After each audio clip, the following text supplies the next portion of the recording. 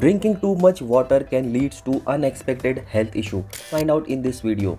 Water gives life and is essential for better health, but are you aware of side effect of drinking too much water?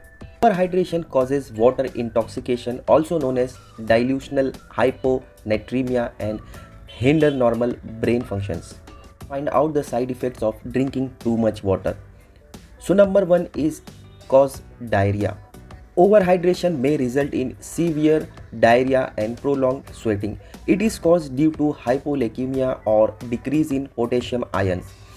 The balance between intracellular and extracellular potassium ion is disturbed when you drink too much water. Side effect number 2 is overburden the heart. The heart performs the vital function of pumping blood through your entire body. When you consume too much water, it increases the volume of blood inside your body. The increased blood volume exerts unnecessary pressure on the blood vessel and heart.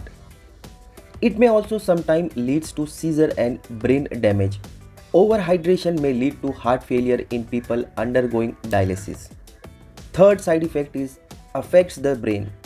Hyponatremia or sodium deficiency in the blood can lead to the swelling of the brain. This in turn results in speech disability, disorientation, walking, instability, psychosis, and even death.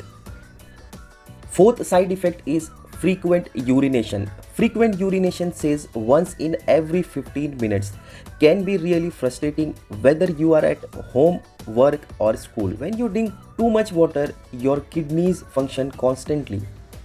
As a result, you need to rush to the washroom again and again. Side effect number 5 may cause liver problems. It is important to note that this problem is caused by merely drinking too much water. Rather, it happens by drinking too much water with iron in it.